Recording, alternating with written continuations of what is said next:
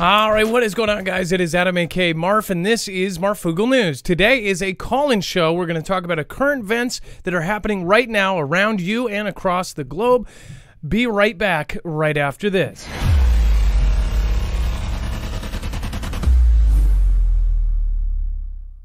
Nothing in this show should be considered legal, medical, or financial advice. The views of the callers can differ considerably and do not necessarily reflect my opinion, Dex's opinion, or anyone else who works with the show. You should always do your own research and consult with professionals. The internet is full of fake news, so please take everything with a grain of salt. If you have not already, it helps us out if you end up going through any of our affiliates, and it helps you out if you end up protecting yourself against cybercrime. NordVPN is one of the best and one of the easiest to use. If you do not have a virtual private network, it protects your IP address, which is your online identity, which actually connects to your real address and everything else. It also connects to you. If you know anything about how they are data logging and basically getting your profiles down, you can prevent that by having a VPN. Nord is, again, one of the easiest. Download it. It's like an on switch and off switch. All you have to do. Go to marfooglenews.com/VPN. Not only will you get a giant discount on this, but you will also be helping us. I appreciate your support, and I appreciate everyone that goes through any of our affiliates. Can't say thank you enough. Hand over my heart, I will never stray far. Even when it falls apart, we will stand in the dark. Hand over my heart, I will never stray far. All right. What is going on, guys? It is Adam, a.k.a. Marf, and this is Marfoogle News. Thank you guys for joining us on this beautiful day. At least here it is. Again, in some places are suffering through extremely high heats. But if you are new here, we're going to go over current events. We're also going to be taking calls later, which will be at the number right down below me at 224400MARF. I'll repeat that number again, 2244006273 later on when we get more people in. Thank you for the first 1,000 people or so that are popping in, and thank you over on DLive, everybody that is watching. But again, if you are new here, somebody shared my show with you and you don't know how it works, we're going to be covering the current events, and of course we always have a bibliography. That way you know exactly where we get this information from. All you have to do is click the first link right below the video, show notes, and you will see that it will bring you to marfooglenews.com, where we have, of course, it all organized by thumbnail. You'll just look for today's thumbnail, lights out, Are We Next? Once you click on that, it will bring you to every single article, tweet, video, picture, document, archived piece there. It will all be there at your fingertips. Now, once you click on that, it will actually bring you to every single piece and more. There's actually overflow. The stuff that we couldn't fit in today's show into a 2-hour time slot, that is all down at the very bottom. That's the stuff that is too far to one direction, or the stuff that gets people going in circles in arguments. That stuff we keep down there, and of course we have a ton of great stuff down there, so make sure not to miss that. And then over on the right side, if you do want to grab any of the products that we talk about today, they're all affiliate products, which basically means when we show you them, we're showing you something cool. If you go purchase it, they give us a small commission, and in return you get an awesome product at a discount, and you're helping the channel and reinforcing our growth at the same time. All right, and you can also get email alerts. You can get notifications from us instead of getting them from the platforms 3 days late. So make sure to go over there, head over. It's a ton of great stuff. All right, let's bring in my co-host / internet brother, Dex James. What is going on, and how are you doing today? Well, hello, Adam, and hello, Foogle fam. I am fantastic. All right, so remember the number to call is 2244006273. If you forget, that number is right down below me anytime that this screen is showing. It says, why are hundreds of Grand Canyon tourists suddenly getting sick? This is kind of a big trip here. It says, while hiking in Grand Canyon National Park, Christy Key came across a concerning sight. 4 hikers resting on the side of the trail, looking a little worse for wear. It says after learning that 2 of the hikers had spent the previous night violently vomiting, it said that Key offered to help call a rescue team, but the group declined. But when she saw them sitting in the same spot on her return trip, with one of the hikers still spewing chunks, she knew it was time to call for help. Eventually, a chopper showed up, flying the nausea-stricken man to safety, but the experience stuck with Key, who told the Daily Beast that she was hiked hundreds of miles in the Grand Canyon and never has come across hikers whose illnesses was unrelated to dehydration or heat until now. After once healthy member of the unlucky group fell ill later that day, Key began to suspect that a virus was to blame. It's apparently, and here's some of the photos from this area, and of course it's way out there. So, and if you can't walk, or if you're, they literally have to fly in there and grab you. This is one of the persons that was sick here. It said, Key is not alone in her tale of a nauseous woe, as the Grand Canyon National Park is currently experiencing an outbreak of gastrointestinal illnesses that closely resembles norovirus, a disease that can cause vomiting, diarrhea, cramping, body aches, and mild fever, according to the cat, dog, and cat there.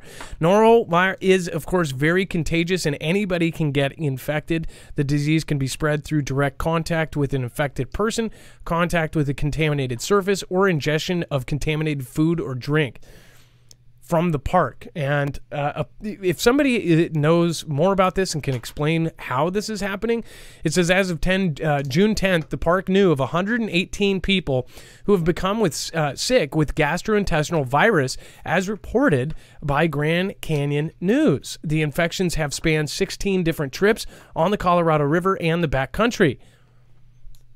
Dax, just yesterday we were talking about the biblical plagues, and it's like everything is coming out right now. It says a majority of the illnesses were recorded in May, with the most recent case being reported on June 2nd, according to Jan Bolsom, Chief of Communications, Partnerships, and External Affairs at the Office of the Superintendent at Grand Canyon. What a name for a job. Chief of Communication, Partnerships, External Affairs at the Office of the Superintendent at Grand Canyon National Park. Man, that's a mouthful. We haven't seen something like this kind of outbreak in about 10 years. So this has happened before. What a trip, as far as you go hiking and all of a sudden you get sick. Are they touching something? Are they picking up rocks? Are they putting their hands or climbing up a rock or something and getting this thing? What a trip. What do you think about it? Have you had this sickness, or do you know somebody who has? Give us a call at 2244-006273. Make sure to press option 4 once you get to our phone tree to get directly to Dex during the show. It says U.S. Supreme Court expands the Bang Bang rights, strikes down New York law. It says the U.S. Supreme Court on Thursday declared for the first time that the U.S. Constitution protects an individual's right to carry a hand bang bang in public for self-defense, handing a landmark victory to rights advocates in a nation deeply divided about how to address bang bang violence. It says the 6-3 ruling, with the court's conservative justices in majority and liberal justices in dissent, struck down New York State's limits on carrying concealed hand bang bangs outside the home. The court found that the law, enacted in 1913, violated a person's right to keep and bear arms under the U.S. Constitution's Second Amendment. Well, seems like common sense. Now, I know that there are some of you that are against this, but I think that the biggest argument, which is a cliche argument, is that criminals are not going to listen to any of these laws. And now with the rate that is absolutely skyrocketing, anybody can get struck down in the middle of the street. It's kind of like you don't bring a knife to a bang-bang fight. And most people, especially if you are disabled or something else, there's just so many different variables there that there's so many reasons. And that what's funny is people will use those same reasons on why it is right to say, to rid yourself of a child, right? There's so many variables. Well, I don't know why that doesn't, have a play into this as well, because there are so many variables. If it's a 90-year-old man who's trained with it, it's been trained with it their whole life, if somebody comes up and mugs them, they knock them to the sidewalk. We've seen several just get knocked down to the sidewalk and die right there. So that's been happening a ton in New York. And specifically, there's been a crazy amount of attacks. Watch any prepper that actually films from New York. And in fact, there was a prepper that actually just commented on my video, and I was glad to find him. I think it's Angry Prepper or something like that, but he's in New York. I watched a few of his videos. He was really good. But he was doing these street... he was basically walking down the street and just telling how since CV, it's like all this stuff has gone down. He was pointing out, of course, where people got, taken out and where things happened. And he's like, this is just the last week. I ended up looking back at that video, and I was I ended up researching all of the people that he was talking about, and because at the time it was like a 6-month-old video, I was able to find all of these things he was talking about, and they all made like the local news, but none of them made national news. Of course not, because they don't want you to realize that this is happening all over the place every single day. Give us a call if you have been affected by that kind of thing. Let us know, 224-400-MARV. And then John McAfee's corpse still in Spanish morgue after a year after his death. Kind of sus, if you ask me. Very, very sus. It says the body of the software entrepreneur John McAfee remains in a Spanish morgue after his death, as a legal case lodged by his family to demand further checks is yet to be resolved, authorities and his lawyer said. McAfee, who launched the world's first commercial antivirus software in 1987, was found perished, aged 75, on June 23rd last year in his prison cell, a few hours after Spain's High Court authorized his extradition to the United States on tax evasion charges. Now remember, this is kind of what's going on with Assange right now. They're saying, oh, we've got this extradition. That's why we have predicted, well, he might end up, goners, or might end up something else.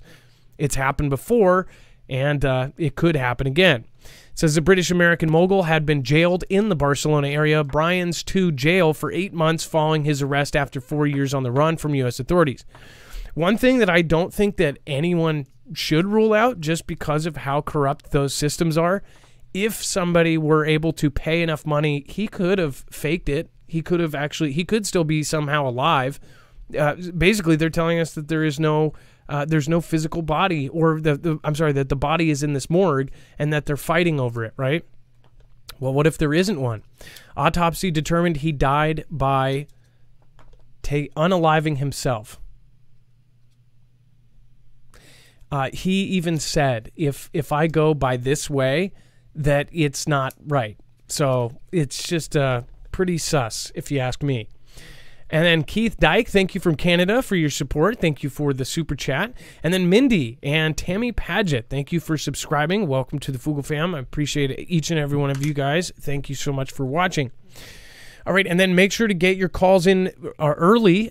First-time callers encouraged to call in on this or any other of the stories. And Mr. Gates' purchase of North Dakota farmland has locals livid. Well, I could see why. So many of you probably already know that he is now I believe the largest farmland owner in the United States. He also is one of the largest proponents of fake meat, which is kind of funny, which you're buying up the farmland so nobody else is using it to grow real stuff. And, of course, you are trying to push the fake stuff.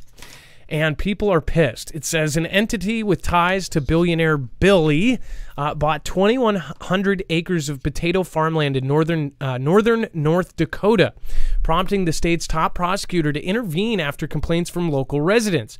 It says public records cited by AG Week show that the Gates-linked Red River Trust bought the farmland from the owners of the Campbell Farms, a potato farming group that is headquartered in Grafton, North Dakota, which is about 50 miles from the Canadian border. North Dakota Agriculture Commissioner Doug Goering told KFWR that the reaction to the purchase has been largely negative. It says, I've gotten a big earful on this from clear across the state. It's not even from that neighborhood. Those people are upset, but there are others that are just livid about this. Gates, the billionaire, tech mogul, and philanthropist, I love how they always have to put philanthropist, whose net worth was pegged by Bloomberg at $113 billion, has quietly amassed nearly 270,000 acres of farmland across the country. Do you realize how much that is? 270,000 acres. That's incredible. What is he doing? The Microsoft co-founder is considered the largest private owner of farmland in the country, with some 270,000 acres across dozens of states, according to last year's edition of the Land Report 100, an annual survey of the nation's largest land owners. Again, what the hell does he need all of that land for? other than does he know that it's going to be a city and he's investing in it now because they're about to expand into all of the cities. There will be no country. Everything will be fake in the future. One thing I know that I've talked to some folks in the Foogle fam that are all about, I guess they're investment experts, and they're saying that they are going full bore into fake meat. And the reason why is they say that there's no stopping it and that it is going to be the future. And I was just blown away by this. And they're having conventions. They're having all of these different meetings. Fake meat is going to come, and whether you like it or not, they are doing all of these scientific experiments to even substitute meat. I've heard a couple fast food places even substitute it. Of course, the Burger King has the Impossible Whopper or whatever it's called, but a few places actually substituted it without people knowing and then surveyed people afterwards. So a lot of these places are actually, you're ordering a regular Big Mac or whatever it is, whatever place it is, and you're eating a fake burger and people don't know it. So think about that. This is a really creepy future that we are headed into, where you won't be allowed to eat real meat. Even the president said that by 2030, there'll be something like where you're limited to 8 ounces of steak a month, where a steak in the future will be some sort of like glamorous treat, like a $4,000 bottle of wine or something. Do you think that this is a good thing? Do you think it's a bad thing? Let me know in the comments or in the chat below.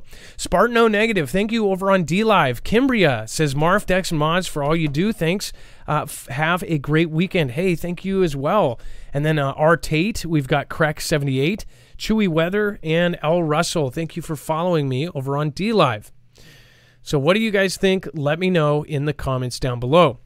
All right, and I'm going to go over and check on chat. And then, of course, we're going to be, Cynthia S. says, I think it's biblical. I guess, does anybody else have any other reasons why he would be buying up all of this land? Do you think that he thinks that those are going to be cities and he's getting it before they turn it into cities, or what? And it does, nobody ever talks about his kids. He has kids. What do they do? Like, what are they up to? All right, and then Bible Talk 777, thank you. About an hour ago, doing super thanks on the last show. Andreas Binder, thank you for your super thanks over on the replay. Says Donkey, says thank you. And then True News You Can Count On, Nika Tiaka, thank you so much, and I'm glad that you made it to the show. All right, and then let's get this open and get the phone lines rolling. 2244000 If you would like to call in, do so now. Looks like we have John, aka 5280 Skywatch, and actually he has a video calling from Colorado. While you get John on the phone, I do want to remind everybody, if you haven't already, make sure to go over and check out EMP Shield. This is an actual way you can protect yourself against an EMP strike or even a CME. This is the same company that has addressed issues with agencies like DHS, DOD, and of course on the DEMSO team protecting the Texas grid. If you want to protect yourself against all 3 phases of an EMP, you would go over and get one of these devices. Now, there's different devices for different things. They make one for your car, which is the most popular. They also make it for your house, for your generators, gas generators, solar generators. In fact, they even make one for the solar energy solar generator. They also protect you against a Carrington level event, which we'll actually talk about it probably. I don't know if it actually made in the show, but I did get the Wired article that talks about the sun and talks about the 2 scientists talking about how CMEs and the whole pattern is now getting broken apart. People are finding out way more about the sun, and it's not good. We're in cycle 25, and what that means is not great odds for 23, 24, and 25. So if you do want to protect yourself, you can go and do so at marfooglenews.com/EMP. Not only will you get $50 off per device, but you will also be helping reinforce the growth of the channel. So thank you guys for helping, and again, thank you for going over and checking them out. All right, and then Dex, let's get John on the phone. John, you're live on Marfoogle News. Yes, sir. How's it going? So Can you hear me? Yes, I'm going to pull up your video right now, And can you explain what we're going to be, what we're looking at? Yeah. All right. So I've been on your show before. I have been studying the sky for well over 10 years, filming it, photographing it. And I don't want to say too much to get your channel in trouble, but we've got these airplanes in the sky that people like to talk about, if you know what I'm saying. Yes. Mosquitoes. Yep. All right. Well, they're poofing all over. I've been screaming for years that they're a hoax. Yeah, I've been screaming for years that it's a hoax, and a lot of people don't like to hear that, and because there's so many people that believe that this is a real thing. Well, I have filmed them over and over again, thousands of times, and I know that these things are not real. They're images being projected into the sky, and this is the best video I've got. It was about a week ago. If you go to about 3 minutes of this video, this thing goes through the frame. I've got my camera hooked up to the telescope. I'm filming the moon, and this thing flies right through my frame, and it gets paused, zoomed in on. This is 100% without a doubt not real. It is a holographic image being projected in the sky, just like all the rest of them. So it's an image being projected of a 747. There's an engine missing. Everything is not, the whole bottom of the plane is not symmetrical. So here it's going to be coming up here pretty soon. So you're all right. You're saying you're zoomed in. There it went. So this is through the telescope. It flies through, and then you keep letting it play. I screenshot it, zoom in, and you can clearly see that this is not a real aircraft. Yeah, just let it play, because I'm going to end up in the video. It gets screenshot, and you'll see exactly what I'm talking about here in a second. Oh, so you're saying like the second engine from the right is like see-through or something, or? It's missing. It's like engine 2.5. Yep, there you go. So there's a screenshot of it going through the frame of the camera through the telescope, and there is no landing gear. There is nowhere for landing gear to come out. I call them pontoons there on the bottom are not symmetrical. The missile-looking things, or whatever you want to call those under the wings, there's some missing. And I did some studying on planes with 4 engines, and the only really passenger plane to be flying around here is a 747, which this is, I think that's what it's supposed to be. So do you see how it's not symmetrical? So well, yeah, the left one is smaller than the right one, and then but right. Could that be the shadow of the? That's such a weird shot too, because you're so zoomed in, and you're so because I forget what they call it, but as far as you are zoomed in, seeing the moon that close, and then a plane just happens to go right through. What a trippy shot! And then look at the right side. Actually, yeah. And it's not just this. I've filmed so many of these images in the sky. I've known for years that this is what they are and that they're not real. And this is just this past week, I happened to have this happen, and this is the best shot I've ever gotten of one. What's weird to me is, the lines on the back of the wing. There's 4 on the left, and then one of them is right next to the plane. On the other side, there's not one. That's kind of funky. And they're different size. They're even smaller on the right side than they are on the left. And if you look up a 747, if you Google images of 747s from the bottom, you can clearly see that this is what is being it's being projected as a 747, but it's not. They didn't even get it right. This is just like that somebody did a half, job. This is just crazy.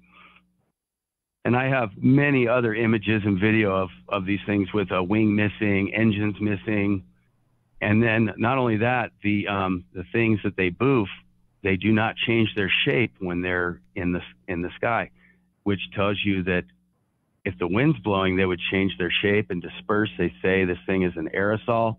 There is no aerosols. It is 100% a huge hoax. I have studied and studied up on these things. Well, again, there's a whole crowd. I think the video's definitely very interesting, to say the least. Just to make something off the spot, I think it's weird that there's a missing kind of line there. Definitely fascinating. Right. What we're going to do is we're going to put this over on marfooglenews.com so people can go and investigate it for themselves, and then people can go over and check out your channel at the same time. Well, John, please do. If anyone wants to know the truth about the sky, go to my channel. Everything I put out and talk about, I prove. It all sounds quite crazy, but I prove everything I talk about. I photograph the film, or I photograph the sky on a daily basis, day and night, and I have a lot of knowledge about it. Well, John, we're going to send people over, and again, this video is available if you want to go and investigate John's video firsthand and go frame by frame. You're welcome to go do so. It will be under caller info. John, thank you for calling in today, and I appreciate you. Thank you. Yeah, thank you. I thank you for everything you do, Adam. All right. Well, thank you, John. Me. I appreciate that. Dex. Hey, Adam, I got an image I was going to show you that I just found. You want to pull it up? All right, sure. Let's see. Coast Guard near... Okay, wait. Okay, that's that. So this image, and somebody in chat, and I'm trying to see Jeremy Taylor in chat said, look this up. Okay. 1 second.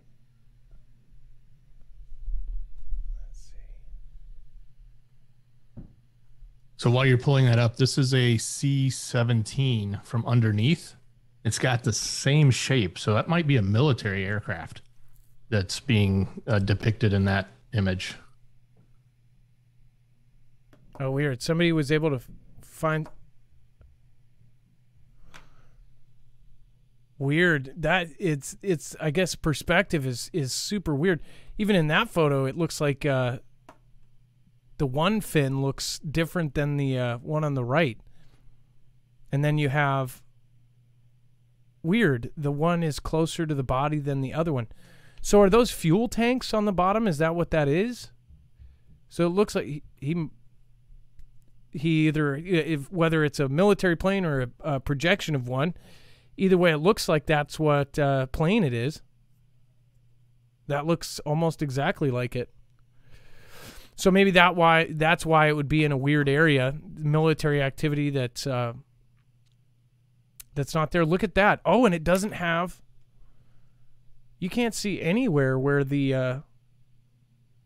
Where does the landing gear... Oh, it's really hard to see. Those things on the side, that is the landing gear. Sorry. Those are the compartments where the landing gear is. I can give you another image that'll show you that. No, I know what you're talking about. And then in the very, very front, you can see there's a little line where the front wheel comes out.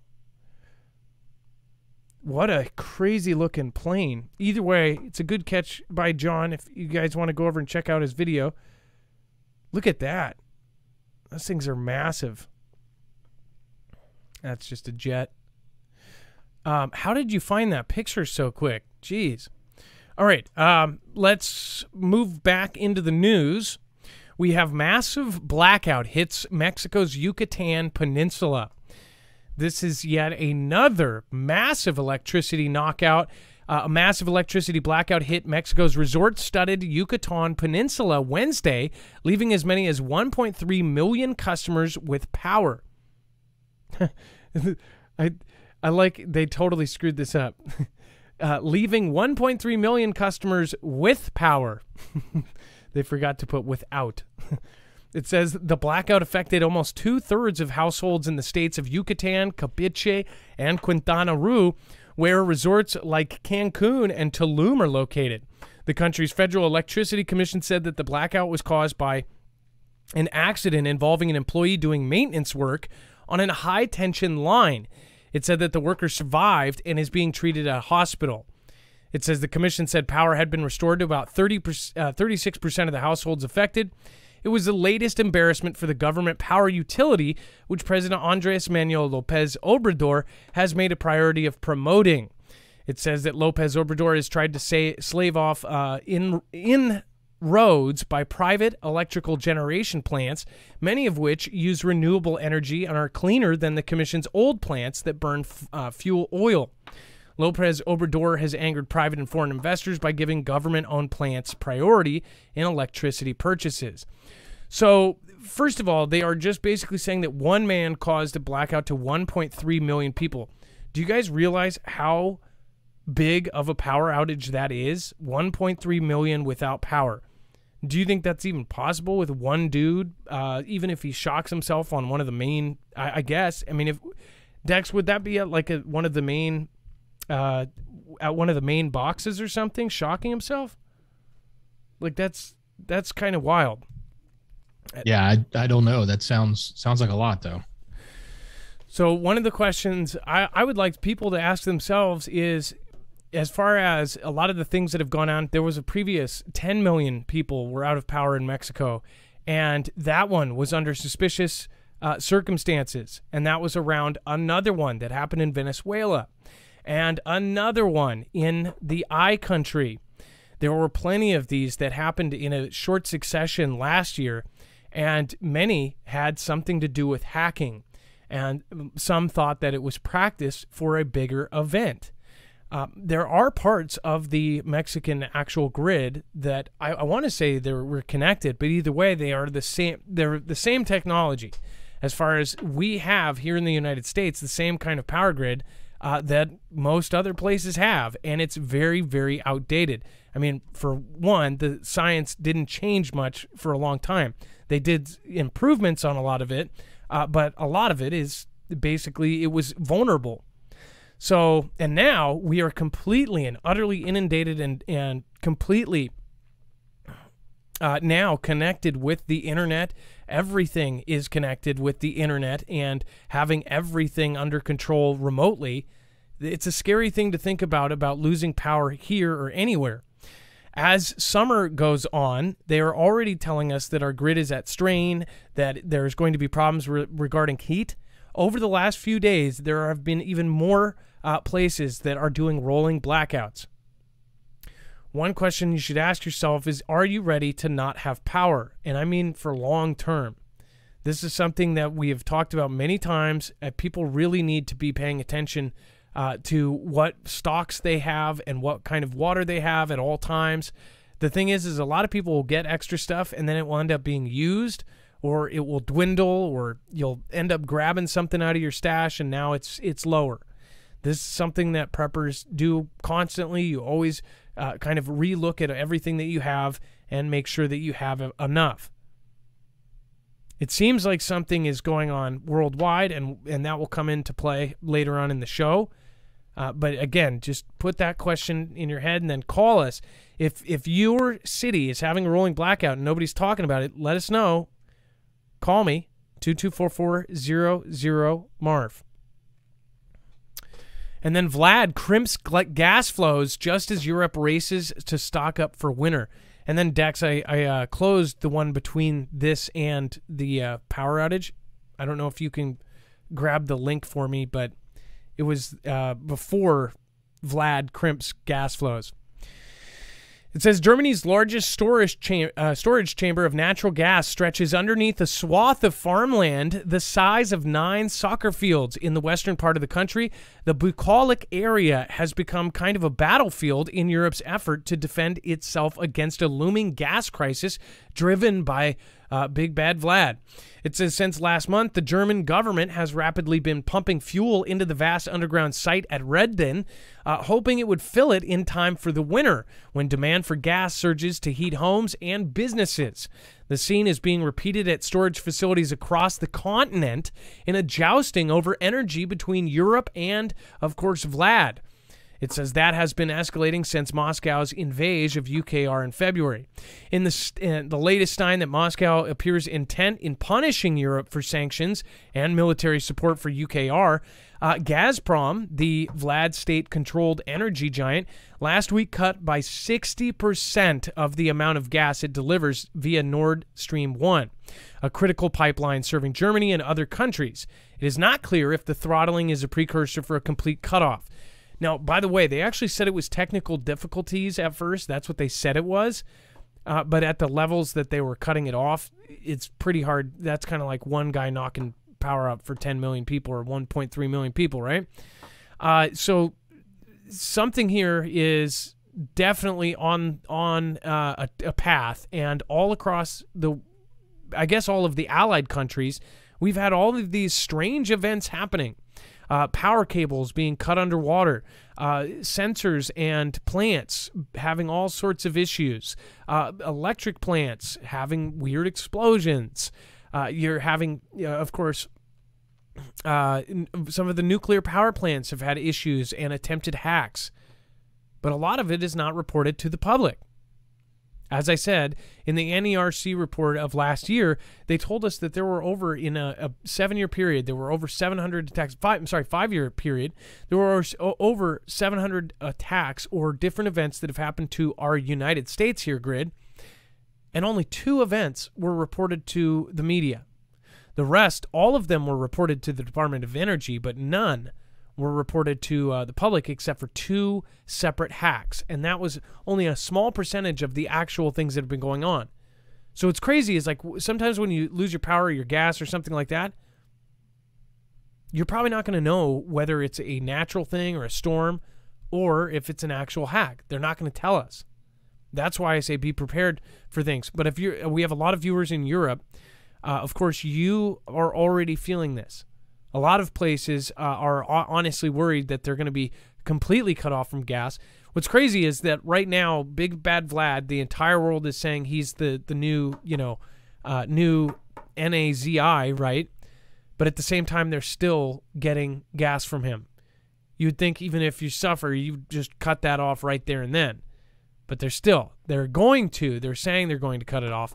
Meanwhile, all of his allies are actually grabbing 6 times, 3 times, 2 times, 3 times, 6 times the amount of gas and fuel from them to make up for it. So they have skirted completely around sanctions, and now they're possibly going to cut off Europe. I do think that this is probably going to happen. And that's hearing from people from Europe and from, of course, the military that say that this is down the road no matter what. But we'll see. We always got to take everything with a grain of salt. It says if the storage facilities are not filled by the end of summer, the markets will interpret that as a warning of price spikes or even energy shortages, a director at Eurasia Group political risk firm said. So, of course, gas prices are extraordinarily high, about 6 times what they were a year ago. This is already bad. It could get a lot worse. That's why people need to prepare. Germany's finance minister has warned that the persistently high energy costs were threatening to plunge Europe's largest economy into an economic crisis, and the government has called on consumers and companies to conserve gas. There is a risk of a very serious economic crisis because of the sharp increase in energy prices, because of supply chain problems, and because of inflation. Isn't it crazy that here in the U.S., the same thing is going on in all of the 8 different allied countries? Canada, Australia, Europe, the U.S., all sorts of places are, and everywhere is divided by you're either on this side or you're on this side. Doesn't matter what language they speak. There's like the redneck hicks and the hoity-toity. Oh, we're woke. It's absolute insanity going on across the whole place here. Cooter, the disabled veteran, thank you for your support, and as always, thank you for your service. Mindy Bowman, Mike Adams is saying that the diesel engine oil shortage will collapse society by November. So again, I haven't seen some of his recent stuff. The last video I saw was about 3 weeks ago. But man, there's a lot going on. Brett Butler, as a West Texas farmer, I can tell you that this winter is going to be rough. We are using half the fertilizer, and most farmers in the area failed 75% of crops already. Prep up, fam. So that's Brett Butler, a direct Texas farmer, telling us that it's going to be rough. They're using half the fertilizer, and all of their friends in farming are 75% failed crops. That's not good. If that is true for a lot more places, then we are in real trouble. Survival living, control the food, control the pop. Also look into gov officials that have major stock in cultured meats. The fake meats, yeah. That's what I'm saying. Think about this. They're not making great crazy money off of these country farmers here. They want to be able to mass produce it. They want to be able to make it in a factory. Melissa Singalas, and not have any of the downsides of farming. The thing is meat and farming and stuff, it has a lot of downsides. They have to deal with actually, butchering and doing all this stuff. They want to put it in a petri dish and have it grown and then mass produce on lines. They don't care if it tastes the same. I don't think they care about the environment either. They just care about money. That's the overall thing. The thing that it just keeps going back to is this all comes down to money. The last 3 years, money. Who's making royalties off of these things? Think about it. Ninja Squirrel, I'll call next time. Talk to the fam. Hey, Ninja Squirrel, it's nice to see you, by the way. I love, always, your name makes me smile. Melissa Signales, thank you so much for your support. Appreciate that. And then everybody else that just popped in. All right, Dex, it looks like we have our next caller lined up, but I do have that. Did you get that article in Screener? I think you probably already did, huh?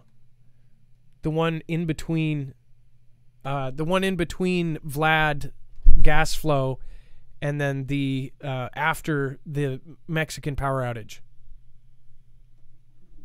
Sorry, Adam, I did not hear your request. What exactly are you looking for? Oh, that's okay. You were probably on the phone. I need the article that's between Russia crimps gas flows and then massive blackout. It ended up getting closed. So I'll go back to it, and then what I will do is I'll just go. We'll go to the caller, and then while the caller's on, I got it. If you want it right now. Okay. Thank you. And then we have Patrick on deck. Coast Guard Island near the Bay Area. Strange observations calling from California. And thank you, Dex. I appreciate that. We have so many awesome people in the audience. Some of you guys crack me up. I can't even repeat what you say, but it's hilarious. Make sure to watch the chat if you're watching the replay. All right. And then we have... Is that the one you're looking for? Yes, we have really funny people in the audience here. All right. Vlad and G eye NATO's Arctic Achilles heel. It says, no, this is not some time-warped Soviet settlement lost in the Arctic waste, but a corner of Norway where Moscow can theoretically at least mine, build, drill, and fish what it likes. It says, welcome to Spitsbergen, the largest island of the Svalbard archipelago, and NATO's Achilles heel in the Arctic. It says these spectacular islands of glaciers and mountain peaks halfway between Norway and the North Pole are a strategic and economic bridgehead, not just for Moscow, but also for Beijing. It says all because of one of the most bizarre and little understood international treaties ever concluded, which gives Norway sovereignty but allows the citizens of 46 countries to exploit the island's potentially vast resources of an equal footing. It says, which is why 370 Vladians and UKRians, miners from the Donbass, work in Barentsburg, a cutoff corner of Spitsbergen, where the Soviets dug coal for decades and where it's pitch dark for nearly 3 months of the year. Spitsbergen has been covered with Vladian sweat and blood for centuries, of course, according to Sergei Gushin, Moscow's consul. It says, I'm not arguing that it's not Norwegian territory, but it's part of Vladian history. He makes no attempt to hide that from some UKRs that have left since Vlad invasion in February. It says Moscow has long wanted a bigger say in the archipelago, which has been a haunt of its hunters, whalers, fishermen since the 16th century. It says, by the way, the sign here, this picture, which is a recent one, says a sign in Vlad country declares communism is our goal before a bank of Russian flags in Barentsburg. That was a mining settlement in Spitsbergen. It says it also insists on calling the islands by the original Spitsbergen rather than the Norwegian Svalbard, the official name since shortly after the treaty handing them to Norway was signed in 1920, while Vladia was otherwise engaged with the civil conflict between the Reds and Whites. Now, this is pretty important. So we've talked about before where over there in this area, there was a weird event that happened, and there was these underwater cable things that actually not only they're like radar systems that detect things in the water, but they also they are kind of a first warning system when Vlad submarines go through. That was basically dragged and destroyed by something, and it looked intentional. That was last year. It said nuclear submarines from Vlad's powerful northern fleet also have to pass close to Svalbard's southernmost Bear Island to get into the North Atlantic. Vlad's main interest is to avoid a situation where others use the islands offensively, said political scientist Erlid Moe of Norway's Fridtjof Nansen Institute. To make sure that happens, they maintain a reasonable presence, and they are very attentive to what is going on, he added. After failing to get joint authority of the islands at the end of WW2, Vlad is now pushing, without much success, for bilateral consultations to lift the brakes on its activities. So something is going on up there, and they're trying to do more. But with no road to the capital Longyearbyen, visitors have been coming to Barentsburg by boat or snowmobile, depending on the season, to admire what decades of Soviet showpiece on the western side of the Iron Curtain. Barentsburg holds it onto its Soviet relics not because we still have hope for communism, but because we value our heritage, and tourists also like taking pictures of themselves with them. So, pretty crazy stuff is going on up in the Arctic, and we are going to continue to follow it, see if anything else pops off. All right, and then, looks like we have Patrick on the line. Make sure to give us a call at 224-400-MARF.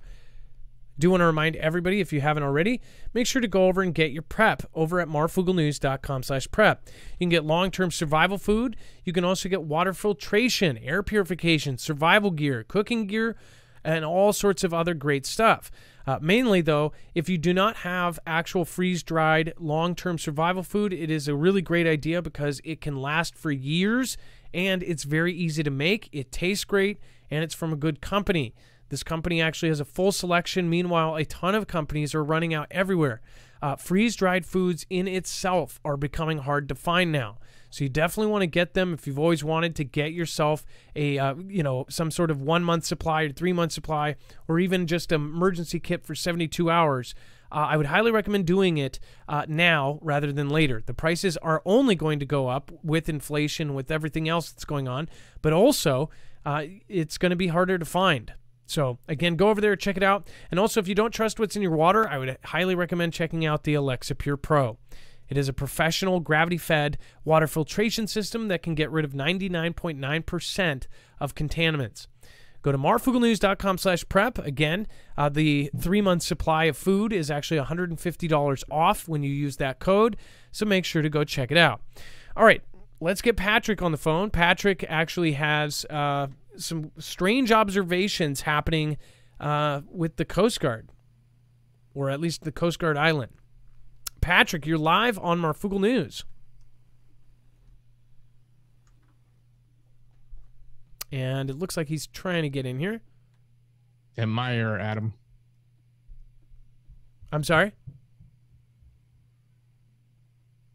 I said I had an error trying to get Patrick. I'm trying to get him on. I apologize. Oh, okay. No worries.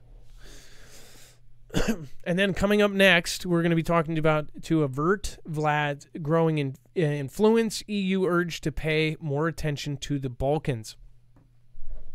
We'll hit that. Big Easy a Patriot, thank you for subscribing.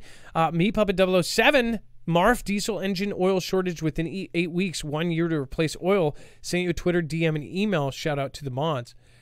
Yeah, so that they were talking about...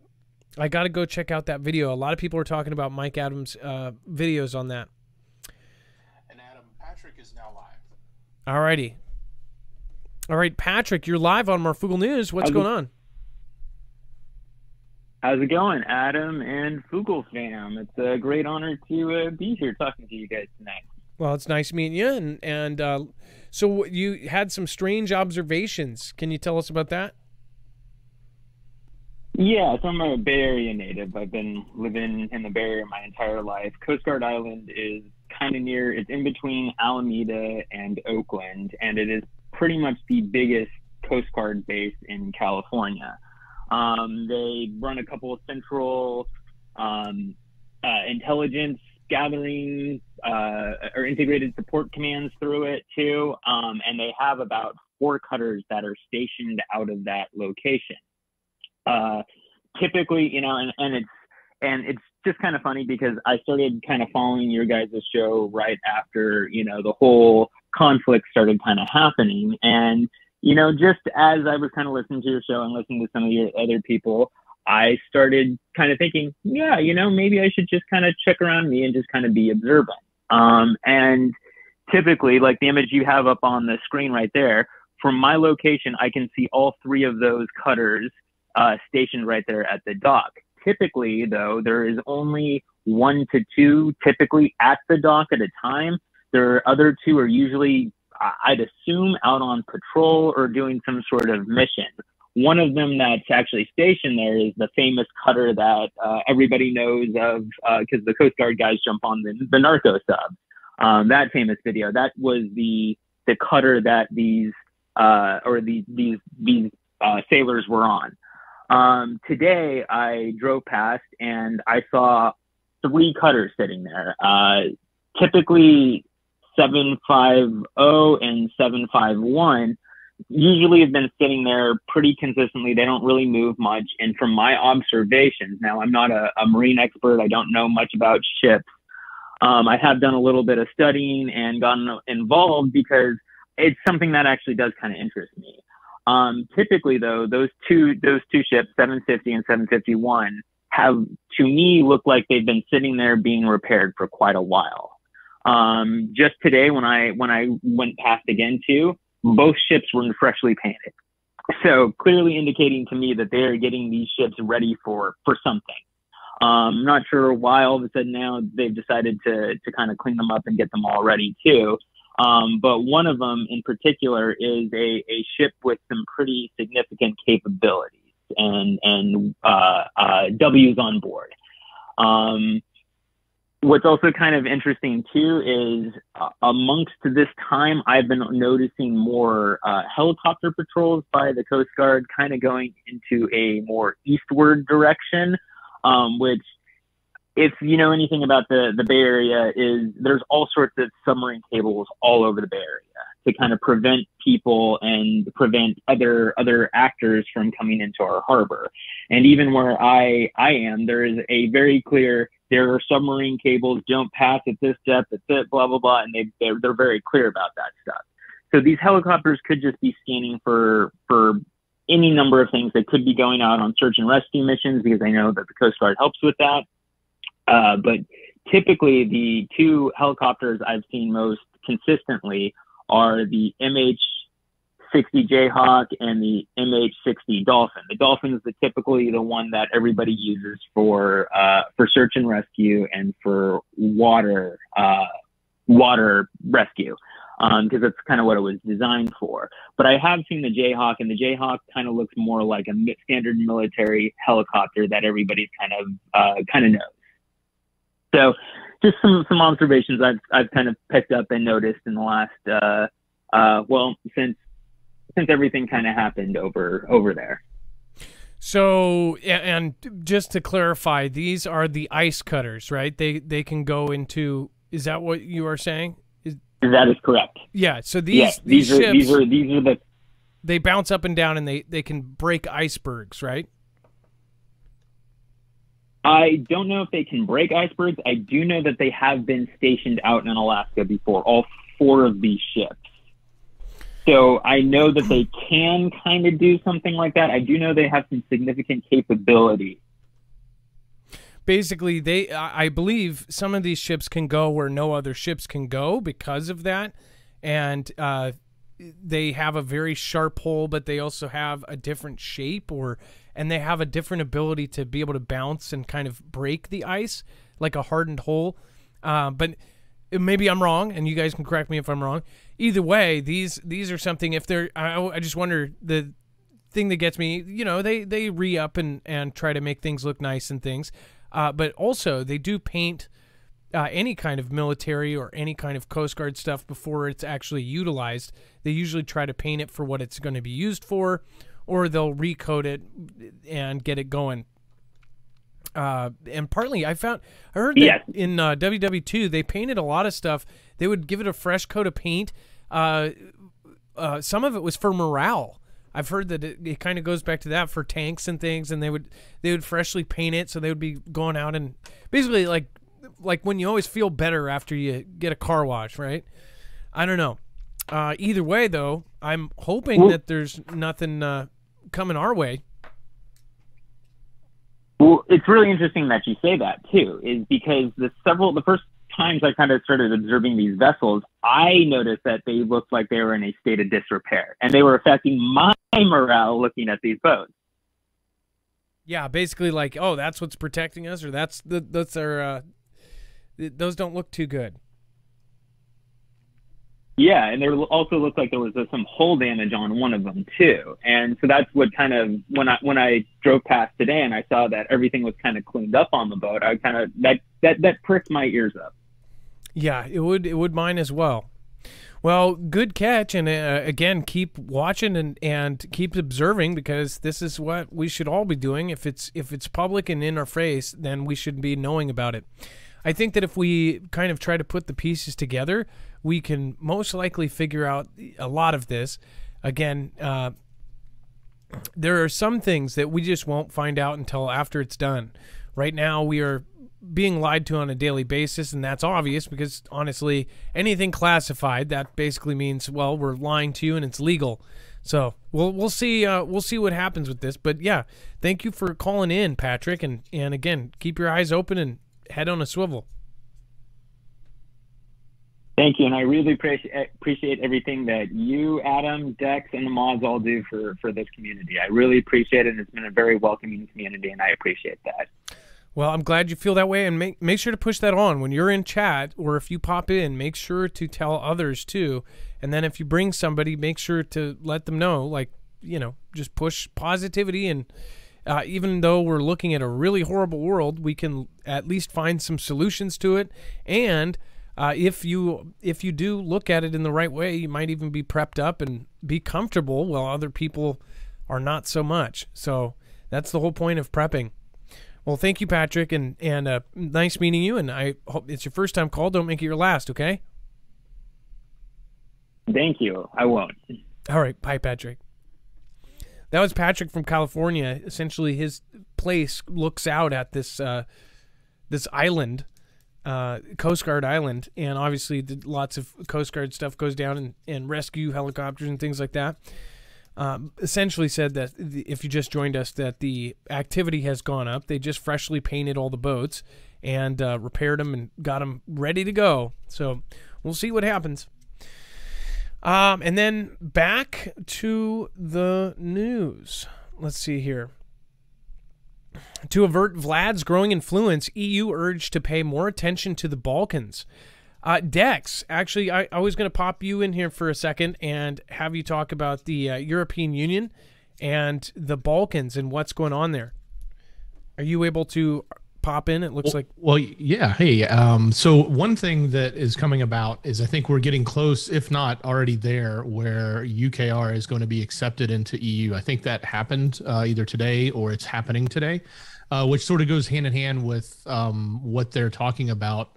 Why they're saying the EU needs to, pay more attention to those countries, all of those border countries, and what more can I think what they're trying to do is nation build, or at least ally build, which kind of goes exactly against what we reported yesterday when G was saying, hey, you guys knock that off. That's not a good thing. If this is not the opportunistic time for people to be doing nation building coming in because of this UKR event, right?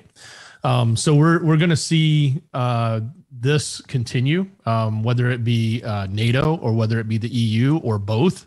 We have the two countries up north that we're trying to come in, Finland and Sweden, I believe, trying to come into NATO.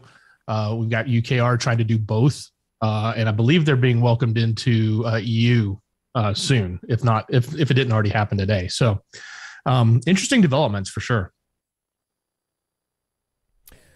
Well, we with all of the partnering that's going on, we'll follow it, and we'll, of course, anything that's weird or sticks out, we always point out.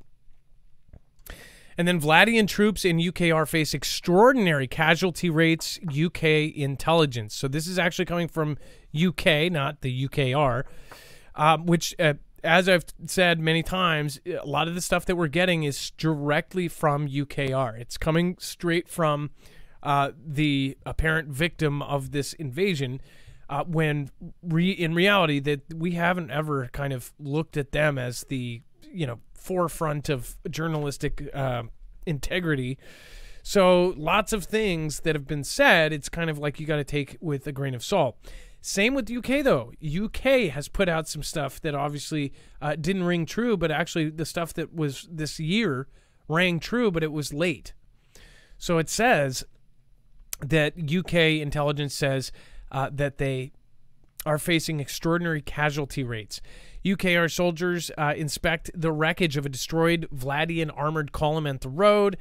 It says casualties among the Vladian and pro-Vladian forces are mounting at an unsustainable rate in UKR. British intelligence reports raising more questions about the extent to which Moscow can maintain its current pace of operations amid limited progress on the battlefield. So one thing to think about is if this is true and they are truly losing all these people, then they might shift on how they do this. So they might go in there with missiles, they might escalate things, or this is complete BS from the equivalent of our intelligence puts out stuff, CIA and all of this stuff.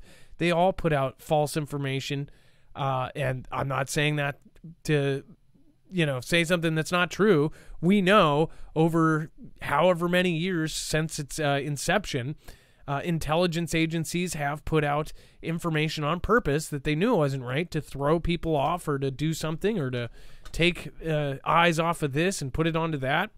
So I don't know if this is, I just take everything with a grain of salt as far as this goes. Everyone is making them look like an idiot again. When they start making Vlad look like he's taken land and he's winning, it's like magically right after they do that, they go, oh, we're sending more money, we're sending more stuff. And then right after they get the stuff, oh, they're losing it, they're losing again, they're bumbling idiots, they don't know what they're doing.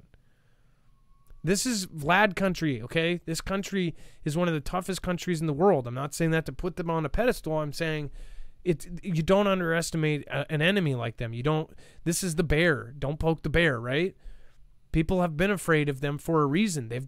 Their soldiers have gone through tough times. Even if you, I'm sorry, but people that say otherwise, it's like, okay, even here, you walk into the ghettoest part of town and you start yelling you're not going to just start yelling at people. You'll get beat up because the tough parts of town are tough parts of town because of reasons. Okay? People that go through deprivation, and they don't have, deprivation without what, gosh dang it. Deprivation without, it's not reciprocation. Deprivation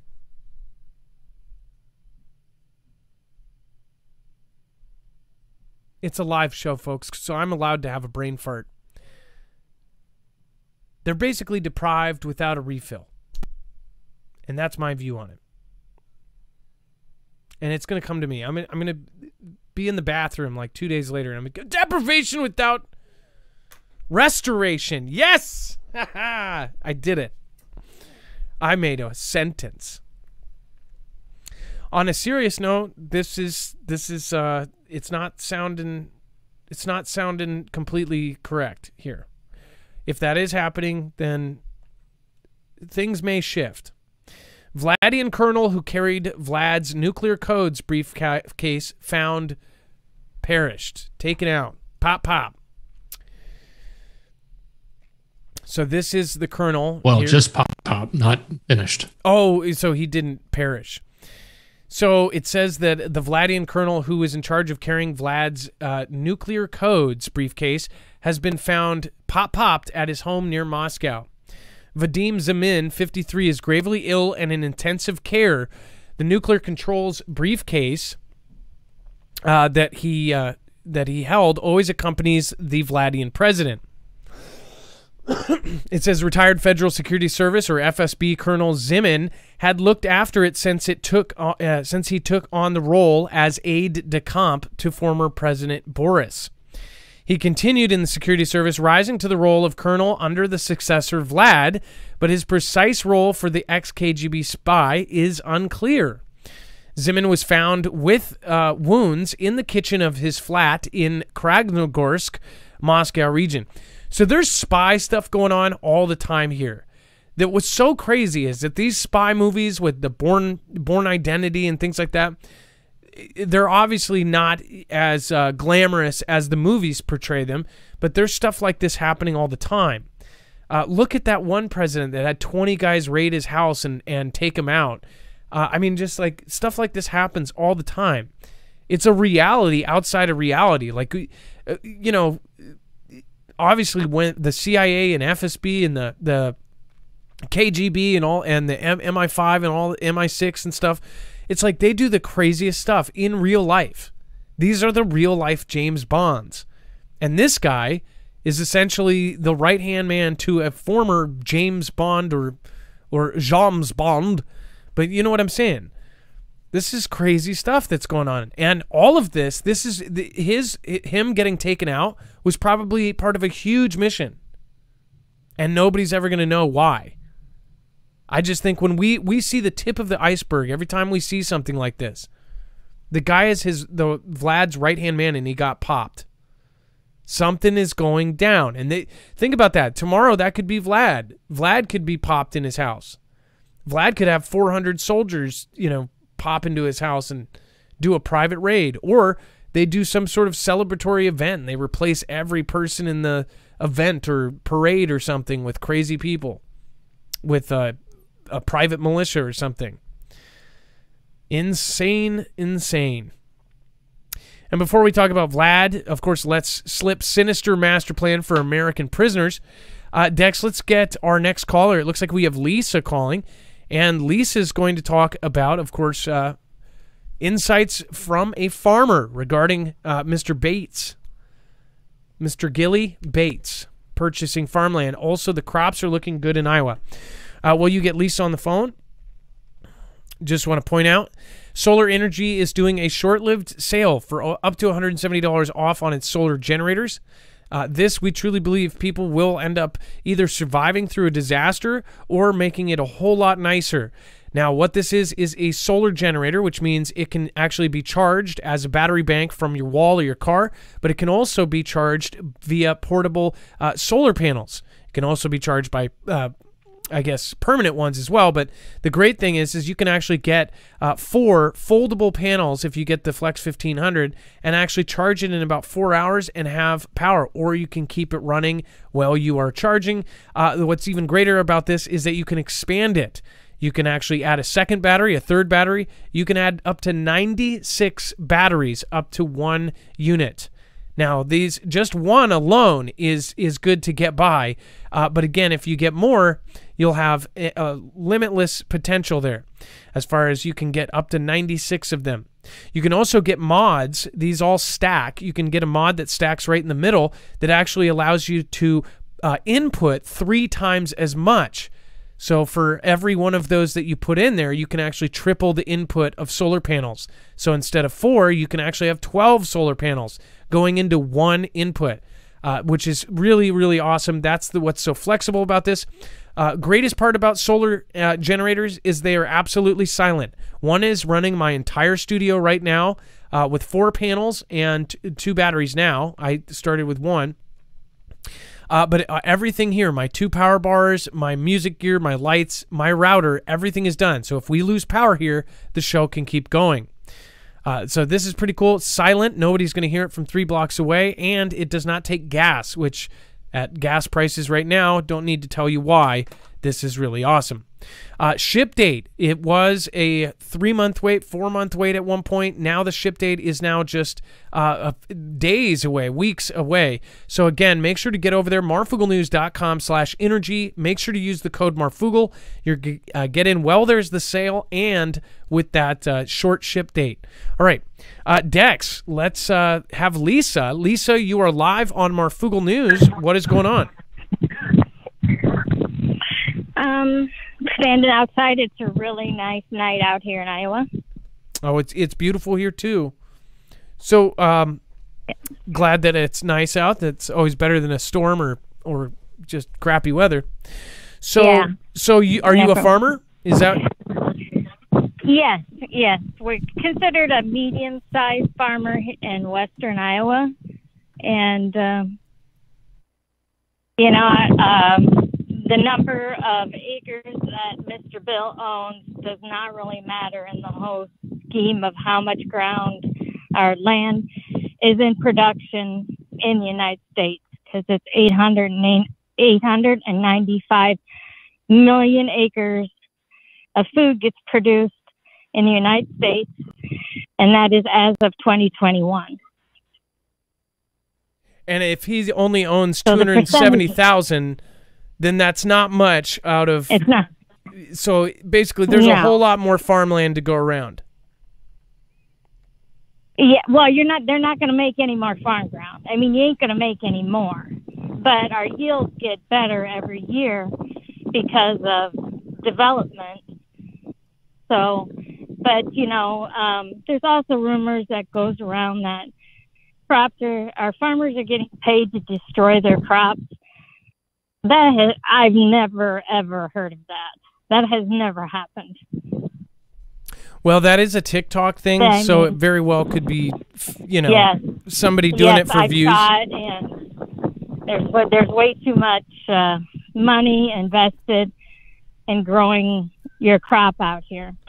We buy our inputs a year in advance. So your food is pretty safe as of right now. I mean, it's what we're trying to get in for next year to plant a crop is what we're working on now. Getting our fertilizer, our seeds, stuff like that.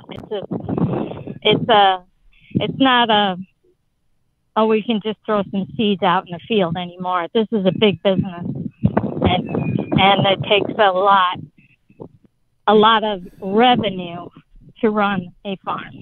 Now, can I ask you a question? So, and we're not. Are you conserving fertilizer? Are you doing things like the Texas farmer that chimed in earlier?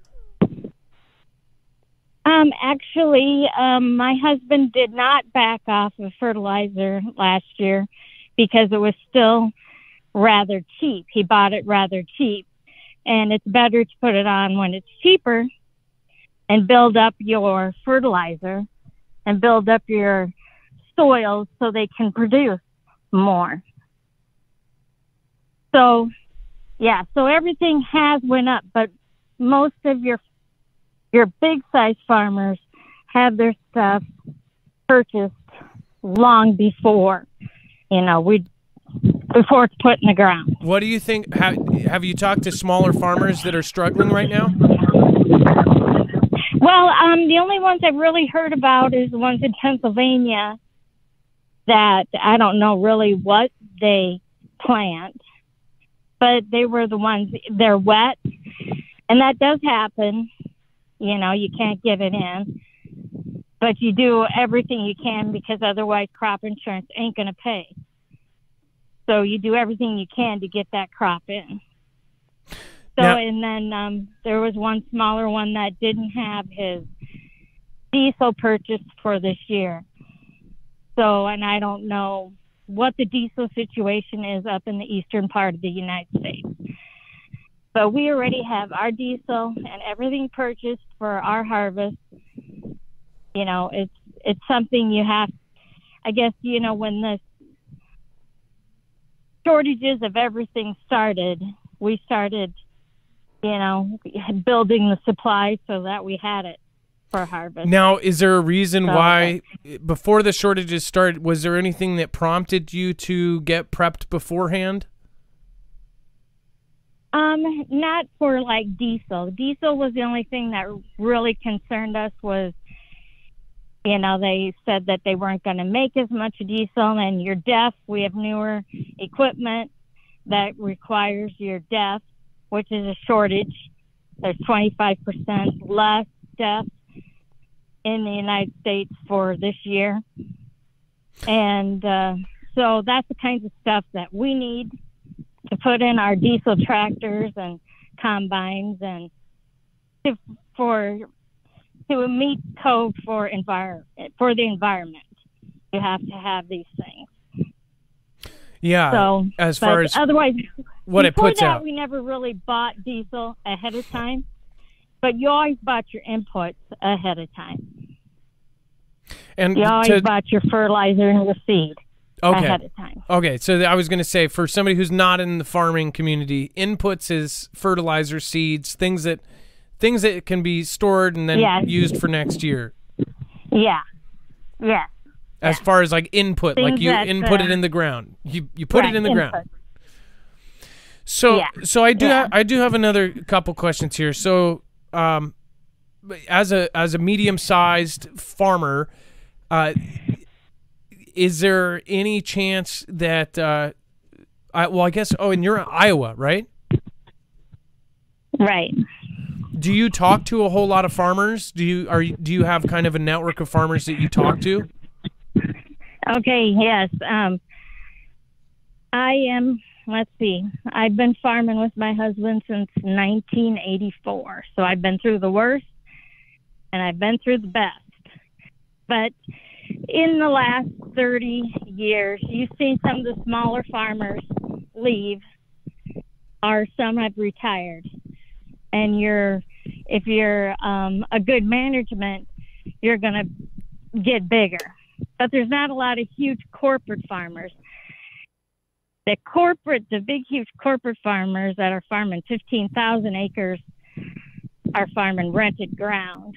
We're a medium-sized farmer, and we own all of our land, which there's a lot of difference. You know, it's family owned from generations. So there's a lot of difference in your size of farming. And then there's I have a neighbor who probably farms maybe 800 acres and has hogs, and that's how he does it. Now, can I ask, does your stuff go to stores? Are you big enough to where you're... No, actually, our stuff either gets fed to cattle or hogs. Oh, okay. Or it will go to the ethanol plants. So ours is not like a consumable corn that you get out of a can. It's stuff to go to your cattle and hogs.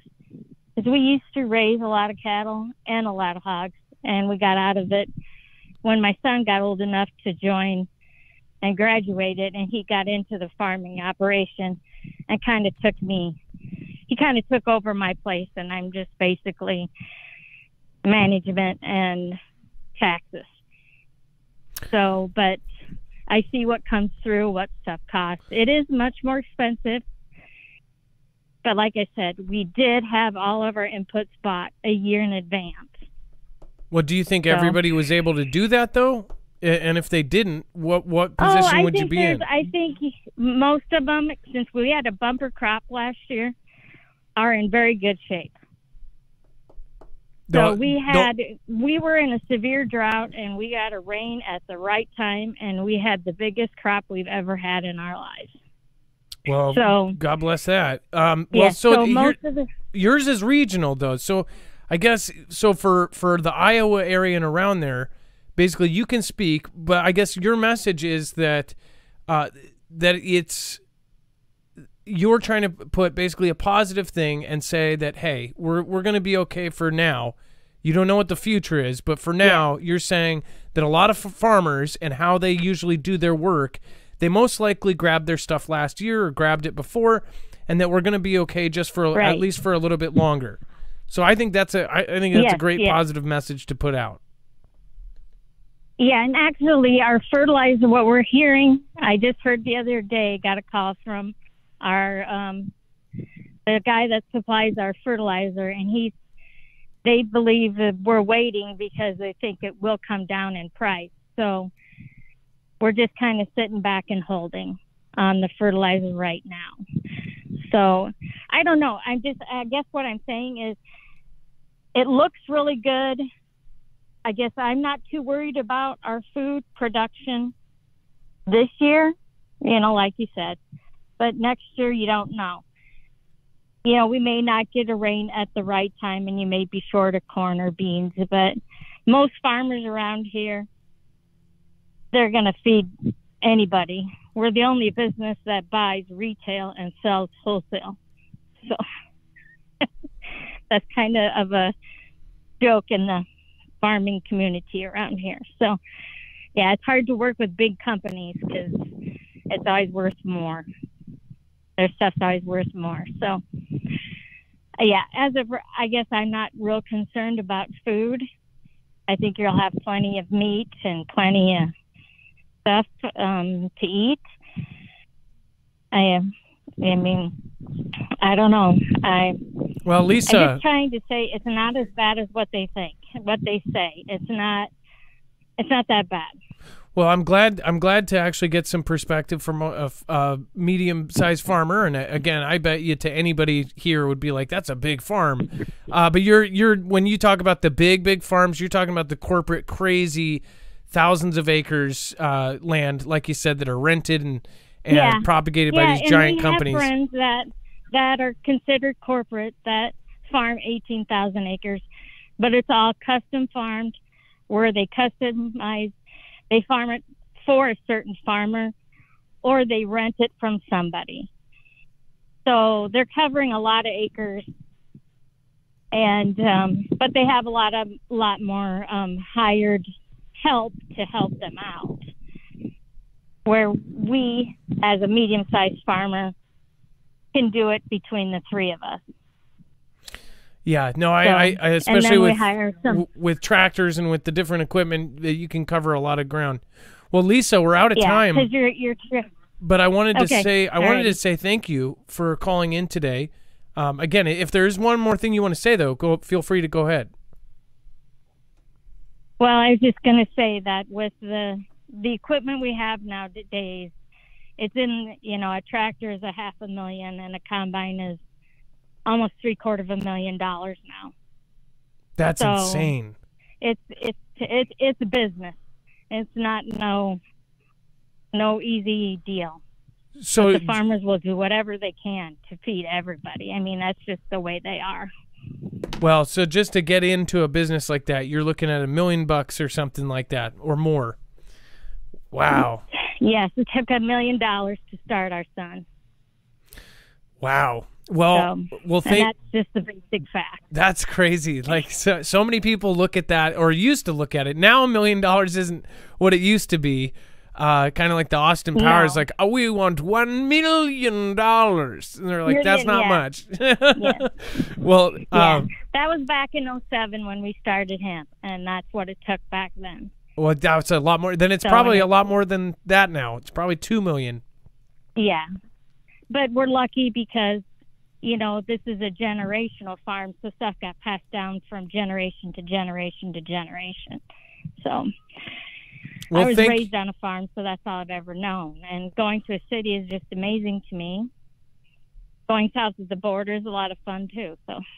Well, I bet driving in the city is during the wintertime. driving in the city is no fun. I have family that live out in the country, and they do not like coming to the city. Well, Lisa, I would love to meet you sometime. If I'm in Iowa, can I stop by and roam your field? Yes.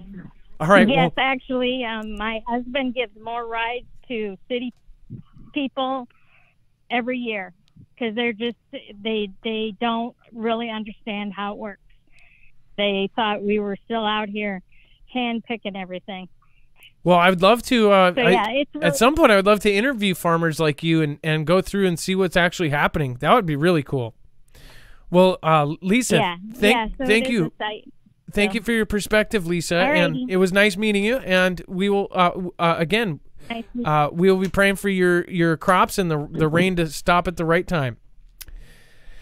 All right, that was Lisa from Iowa, and what a sweetheart. And I think that in general, that the positive message of, like, you know, it's the one thing I wonder though is the farmers that aren't able to do that, to buy their inputs a year early, that are not generational, that are possibly starting out, or the farmers that are either, you know, renting their land or something like that, and these things happen, or they make a mistake and then crop insurance doesn't cover it. And there's a lot of these things happen, and what we're hearing is slowly, one by one, these farms are getting knocked out by one thing or another. I'm almost worried she does the stuff that actually feeds the animals. I just wonder how other parts of it are doing, other parts of the country that farms. Obviously, Iowa's a big farming state. But, you know, like, I wonder, what about the processing plants? There's a whole chain of where this stuff goes. And if you take one link out, it screws up the whole system. And I think I think they figured out how to do that almost on purpose, it seems. And then we have Vlad World lets slip sinister master plan for American prisoners. Dex, I'm going to have you talk about that. I do have a quick couple articles that I need to load, Dex. I'm going to actually, there was a couple things that I wanted to add in, which I believe I can get on over here. So hold on. Okay, no problem. So, let's talk a little bit about this. So, as we've mentioned, there's been the UK has had numerous people that have been detained in the UKR for participation, and now recently the US, I think we're up to 3, maybe 4 that have been detained, and for the conflict in UKR. They're doing it on their own. They're not acting necessarily on behalf of the U.S. They're just U.S. citizens that have gone in and worked with the UKR side against Vlad's side. So they've been captured. What's going on here? And this is a rather long article, so I'm going to actually tell you, if you're reading it, just make sure you don't skip the end, because the end is what's the most important part. And I'm going to actually jump to that, where it says host Vladimir Solovyov pondered out loud, quote, "How will the U.S. and U.K. react if the Donetsk People's Republic sentences all foreign mercenaries, Americans and British, to be non-living anymore, and actually carries out those if you know what I mean, cutions, right?" So he basically said, how will they feel if we actually do that? And then later, as they go on and have this conversation on air, and what if it's done before the big event that we have coming up in November? Would it be done for political purposes, et cetera, et cetera? They went on, but it ended with Estevov grimly emphasizing that Americans and the British started this fire and they have to burn in it. So it sounds like the rhetoric, and just for what it's worth, this is coming from the talking heads, the Ganda, the strong Ganda pieces that are coming from Vlad's country, right? But it seems like there's a very, very strong negative sentiment towards Americans, British, and others, or basically anybody in NATO for that matter, a fact. But this is kind of strong again. We've seen these come from them about warnings around the use of nukes and taking out East and West Coast with a handful of hypersonics and things like that. But this last little bit about saying that we're going to let them burn, and what if we actually carry through with the the sentence that they are claiming they're going to put on these people, both Americans and British. So they would kind of a unalive stark them thing. the day before we do our congressional drop the bell in the box. And then it says we need to intensify our efforts to drag Americans into it. America and Great Britain have to be incinerated in this conflict. Those are the words.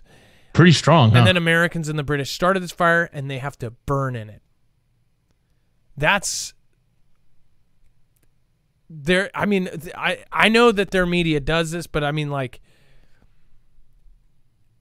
every single day there is something, and it's strong. This is what their people think. This is what think about the people that are consuming this content. Their whole country wants us to burn. Well, let me ask you least that. Let me ask you this. that- Have you ever heard our media make a statement like this?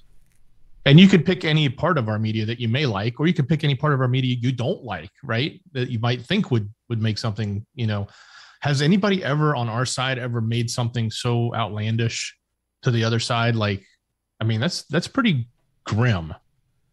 Well, not like this. There was the one congressman or senator that said that, I think we should do a first strike. I'm not above, or maybe he even said, he was like, well, I'm not, we're not beyond a first strike. Yeah, exactly. That's about as far as I've ever, but that's not like, we need to burn them. Yeah, this is pretty extreme. And by the way, I should rephrase that. I don't think everyone in Vlad country hates us, but I bet you this is what they're consuming. The people that are watching this channel, it's grinding into their head. This is the same as the Ganda that's coming out here. It's Ganda on both sides, making us hate the other side. Vitriol. Maybe it's all planned. Who knows? Well, I mean, a lot of it's planned over years, decades, and they're resetting everything. But UKR warns Vlad of massive missile strikes after U.S. rockets arrived. So UKR basically told him, like, we just got our U.S. rockets. We're going to get you. Just wanted to hit that. They got the high mobility artillery rocket systems from the U.S., the HIMARS, and they basically warned we're going to use them. So this is going to be a tit for tat thing. They're going to do it, and then Vlad and their media and everybody else is going to respond and go, "That was U.S. U.S. equipment, and they hit us." I expect in the next 4 days, that some very important thing is going to get hit in Vlad country. That's just my prediction. And then NASA suddenly aborts moon rocket test with 29 seconds on the clock left. And I've seen this before. In fact, one of the ones I was watching with Ilea that was launching out of Florida, it was like, I think we were all watching it live, and I think other people, I think Ilea was watching it, Survival Game Now, this was, again, abruptly aborted the rehearsal launch for its massive Mega Moon rocket, which will one day return humans to the moon's surface 20 seconds ahead of schedule on Monday, with just 29 seconds left on the countdown clock. Agency officials cited liquid hydrogen leak within the rocket as the primary reason for the rehearsal's abrupt ending. Was this made by NASA? Was it made by SpaceX? Is this rocket actually made at all by SpaceX? Do we know? I do not know. Either way, I just wonder, because we just read that piece on how they talked about, they were worried about SpaceX ruining the path to the ISS. This isn't the same launch, I believe, or the same launch pad. Either way, I just wonder, like, what happened there.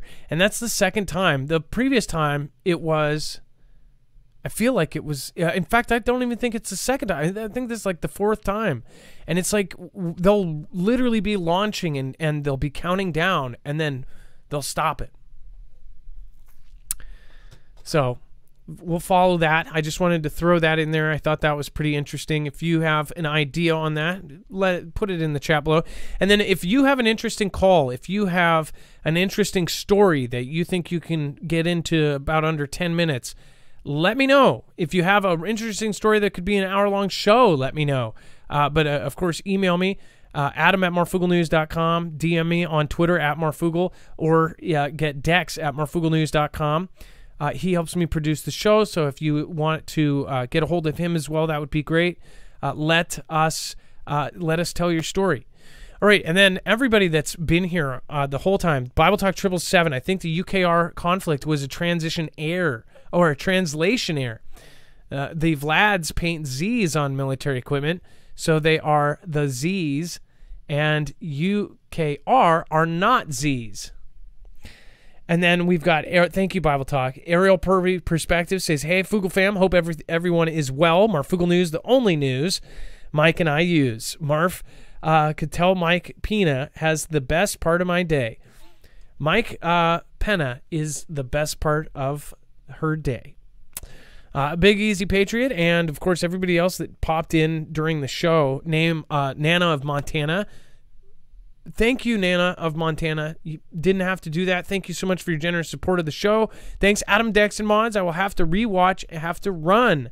May God bless all. Nana of Montana, I really do appreciate you supporting us.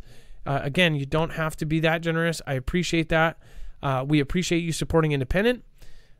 Cannot say enough thank yous to that. So thank you. Kanos Kid, you can look up documents on HARP that shows that they can project an image on the ionosphere by heating it up. Watching about 30 minutes behind. Kanos Kid, that's okay. When you do get caught up, thank you for your support. And two, very interesting stuff with that system. And yes, I know there's a lot that could be done by man. PBN, thank you so much for your support, and everyone else that has popped in today. Dex, we have a contest, a giveaway, more so, for Off Grid. Do you want to go over that now? Absolutely, and I just want to double check because I know I've been on the phones. Did you hit Cynthia Lynn in the jet? Oh my goodness! No, I was about to pop up D Live. So Cynthia Lynn, holy moly! Love to the entire Foogle fam. Cynthia Lynn, we've missed you. I know that you've had, obviously you've got family stuff, and everybody's got family stuff and stuff going on. So I really do appreciate you, and thank you to the D-Live crew. I was actually popping everybody up. Chef Lee, Moxie 1, Jordan B. Bear, Skyhouse, The End is Near, and of course Red Butterfly. Thank you. Cynthia Lynn, that's actually probably the first one over there. I really love the D-Live crew. I hope D-Live is heading, I'm really praying for D-Live to stay around and be successful. Again, I don't know whatever happened with the chess thing. Like, there was all sorts of things that went on, but I'm just praying that everything is okay. Skyhouse, Jordan B. Bear, thank you. End is Near, again, Skyhouse, everybody over there. Thank you guys for sticking with us for years now. Priscilla R., another person who has stuck with us for a very long time. Cynthia Lynn, again, I believe that will make you the top supporter for the week. So thank you so much. I appreciate that. And God bless you. Thank you, everybody. And then let's get over to winning some free stuff. Yeah, absolutely, Adam. Hey, everyone, go to marfooglenews.com. If you're on YouTube, open the description and click on show notes. It'll take you right here to this page.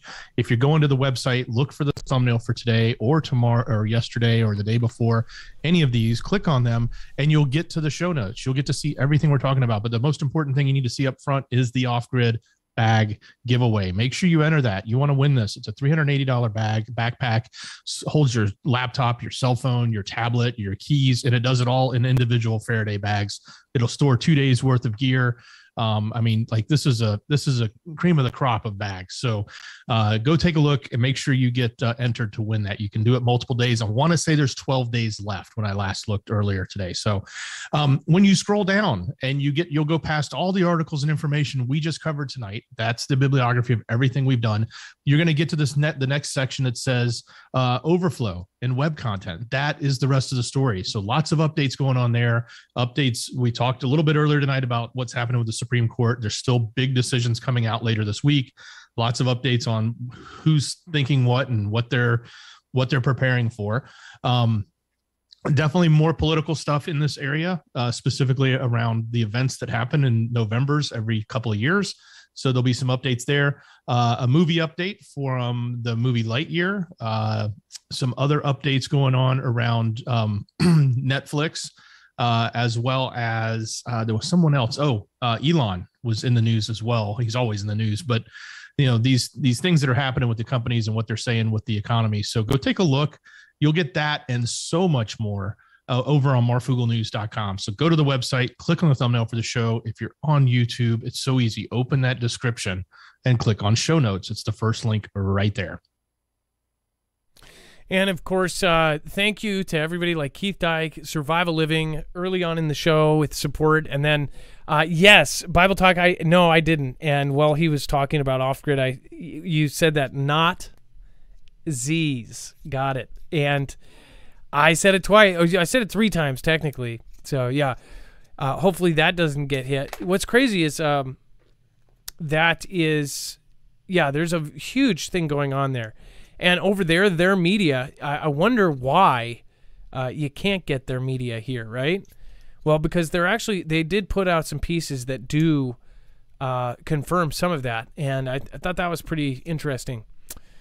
The real ones, right? The Neo, but not the Matrix. All right, thank you guys, and thank you for checking out Overflow, checking out everything else. Thank you over on D Live. Thank you everybody that popped in tonight. Cynthia Lynn, thank you so much once again, and Nana of Montana, thank you. Thank you to a special thank you if you watching the replay. Thank you, Irish Rebel.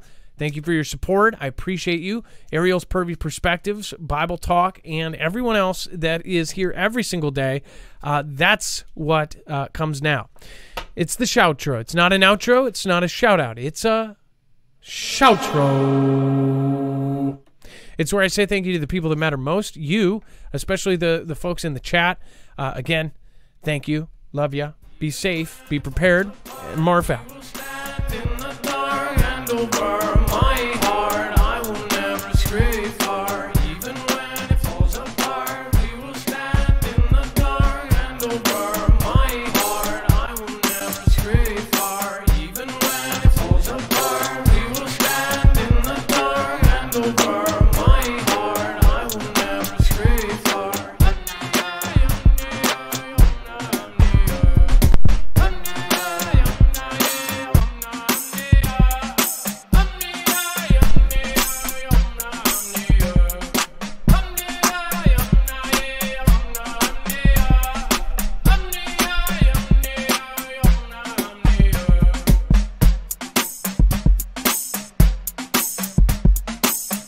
Big thank you to Nana Montana.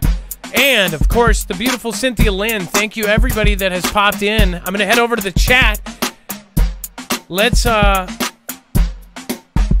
give me your favorite word of the day. Favorite word of the day. Jeff 7, Derek Hartman.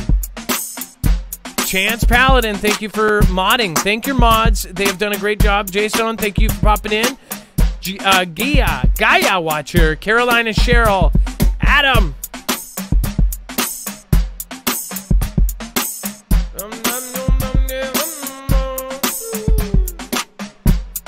What? That is cool. How did you do that with your name? You got the different font. That's cool. Android Architect, My Blue Sky, Priscilla R, Marfoole's Gold, Storm Rider. Marfoole's Gold, by the way, you've been around for a long time. Thank you for sticking around with us. Stealth Mode, Kimbria, WIS Jen, Bible Talk 777, Zen1AZ. Thank you guys for getting us over 3,000 today. Thank you so much. Blessed to have everybody here. Charlie64, Poco Loco. Oh man, what a great group of people.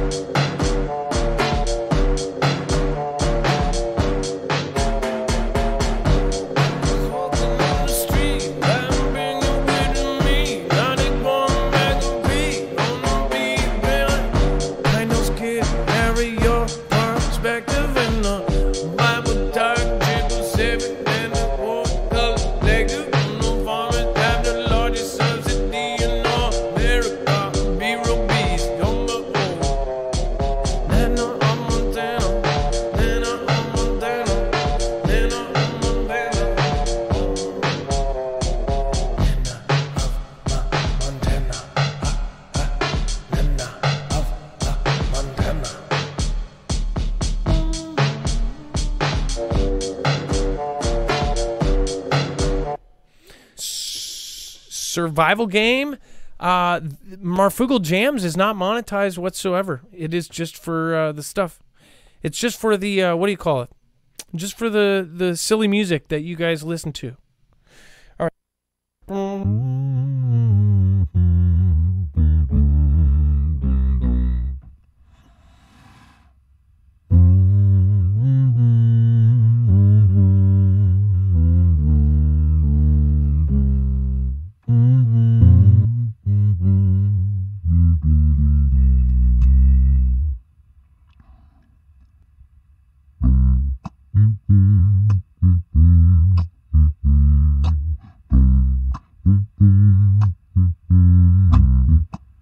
Why is this happening? Oh, that's why.